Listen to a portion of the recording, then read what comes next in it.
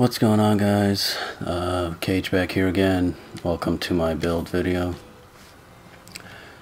So if you've seen my previous videos of the boss kills and stuff like that, you're probably wondering how the hell do I deal so much damage. Well, all that will be explained in this video, along with all the equipment and stats, as well as guardian spirits and etc.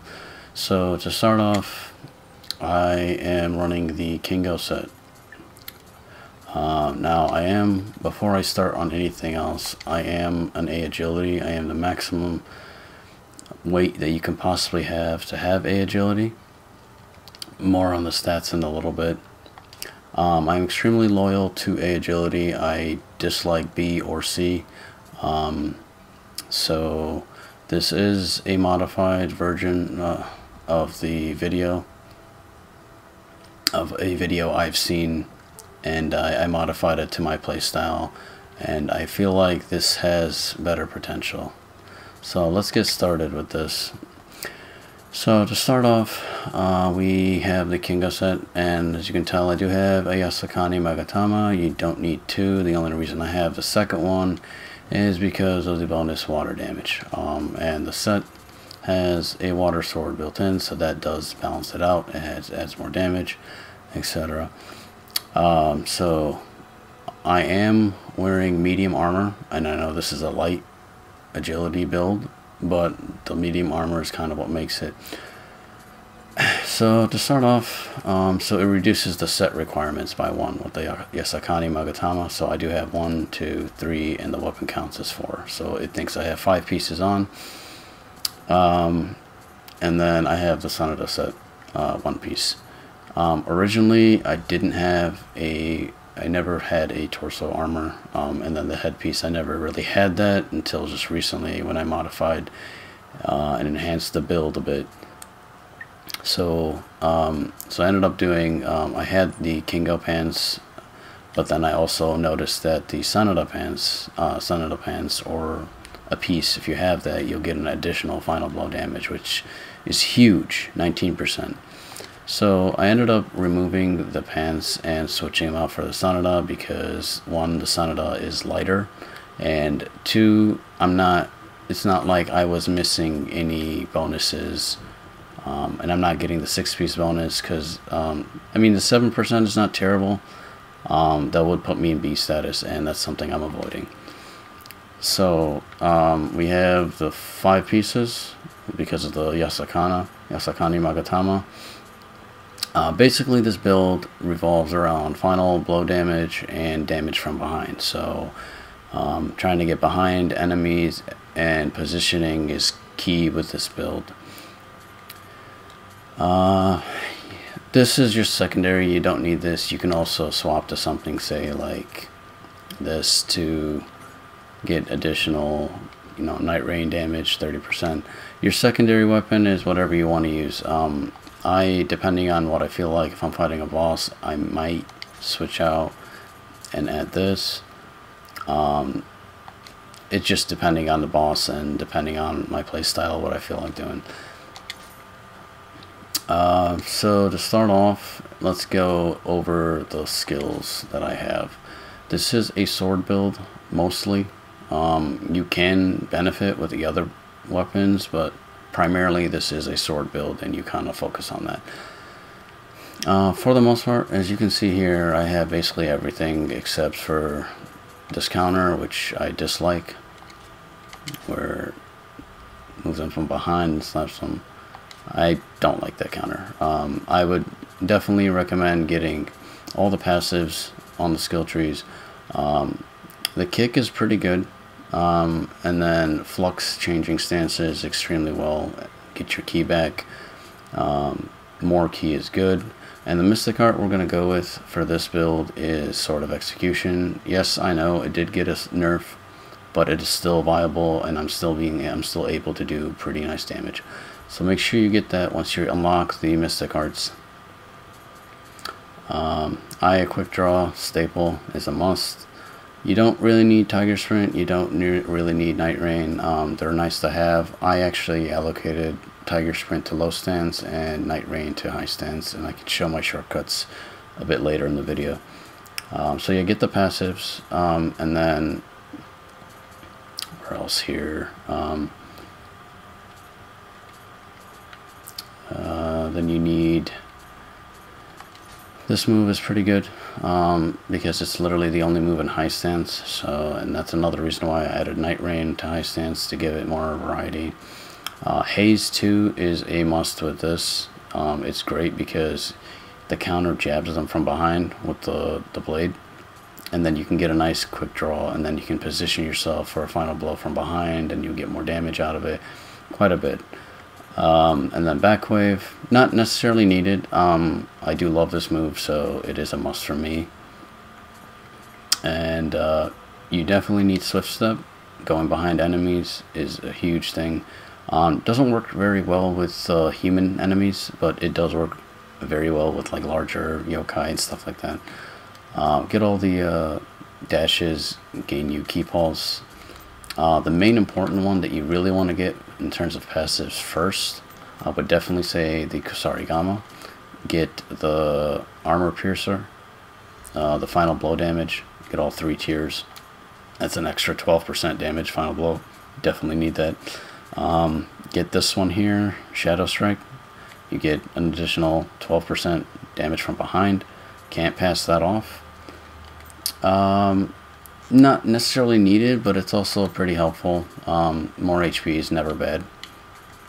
As well as when your health gets lower, you reduce the damage you take. And then Spear. The Spear ones, they're not too great. I mean, your health drops lower than 30%. I mean, it's not that much of damage output for that. And then the dual swords, this one you need to get close combat damage, always good, an extra 20% when their health is full, as well as key recovery while blocking. Definitely really helpful. Let's move on to ninjutsu. I don't really do too much here with ninjutsu aside from first and foremost maxing out my arrows and matchlock. I don't use the cannon because I feel like the matchlock has more ammo you can carry and it's more reliable to have than, you know, the cannon, because the cannon kind of leaves you vulnerable. Max out your elixir count, always good. Not needed, but they are decent. They're a lot stronger to some degree than Carnage, so not bad. You don't need to fully max these out. Again, ninjutsu is not fully relied on too much. Definitely need the sneak attack because that favors our build. And then Nioh, their weakness is not a bad. I'd probably get all those. As I started using this build, lifesteal became less and less relevant. It's kind of a situational thing, and it works more so on humans. One in particular that it really wrecks him is Munishige Tachibana. It basically makes him trash, basically. For magic, obviously, for me, I prefer Awakening. I don't want to sit there and cast my spells. I want to be able to get my buff on the spot. They do last a decent amount. Carnage does last a little bit longer than it used to.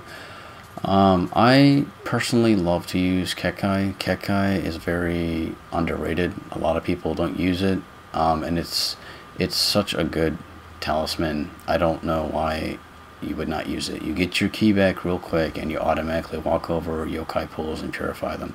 I don't know why it is underrated. It is such a good talisman. Definitely use that.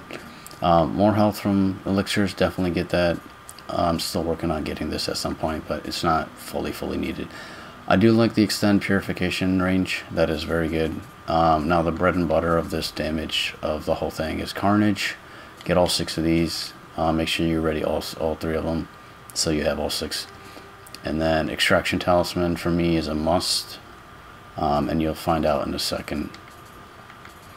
And then Capacity is always good. So let's go over the actual stats. This is my current character. You don't need to get this high to do the damage that I'm doing. The ones you really need to focus on specifically is body needs to be 13. Unless you forge your own Kingo, then you can drop the requirement for strength and body to 6. But I just left it normal. You could reset and make your own set. That way it's less and you can allocate those points elsewhere. Heart needs to be 99. Stamina needs to be 99 because of the weight. And then strength needs to be at 42. I just bumped in an extra point. Not needed. Skill, while it gives a little bit of damage output increase for a single sword, but it's primarily for dual swords. It's not bad. In terms of Guardian Spirit of Choice, I will show you in a second. Magic, you want to get it to the maximum capacity, which is 30, to be able to carry the most amount you can. Ninjutsu, I would say do as much as you feel like you need to. It's not needed. It's just there for, you know, bonus damage, etc. for your bow, your matchlock, if you use the cannon, and then your elixir count. If those are something you like, bump points in there and that should be good. The Guardian Spirit of Choice is Tenjin Kajaku, and I'm using that because the damage output you can do with this Guardian Spirit is insane. You stack that with Carnage and then your perks on your weapon and you'll be doing quite a bit. He does, I believe, have a 25 requirement, so get that to at least 25, plus you should be able to use all the Guardian Spirits from then.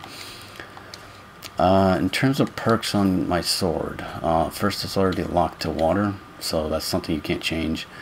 You definitely get close combat damage. It maxes out at 20%. Get final blow damage as high as you can. That does max out. I've read it's between 24.9 or 25%, one or the other, but either way it's 0.1 difference. It's not the end of the world. You definitely need change to heart for the sword, and then that will scale and give you a huge damage buff as well. And then this is basically my talismans and stuff that I use for. You don't need ground fire. You can use something else in its spot, like lifesteal could possibly use, or I use ground fire just for like revenants or human bosses sometimes when I just want to toy around with them just for fun. The bread and butter of this build is obviously damage from behind. The reason we use Tenjin Kajaku, let me go to the shrine and show you, is because of this right here. High stance, absorbing Amrita with the Extraction Talisman, because Extraction Talisman gives you Amrita per hit, be it physical or ranged. You'll get Amrita. So that'll increase your buff by a lot. So I'm actually going to back out of here real quick and I'll show you a demonstration of why this build is just ridiculous. Let me go and my branch. Okay, so I'm going to use Carnage, use water, I'm going to use Extraction Talisman, and we're going to shoot him in the head, and then absorb the Amrita, get that damage buff.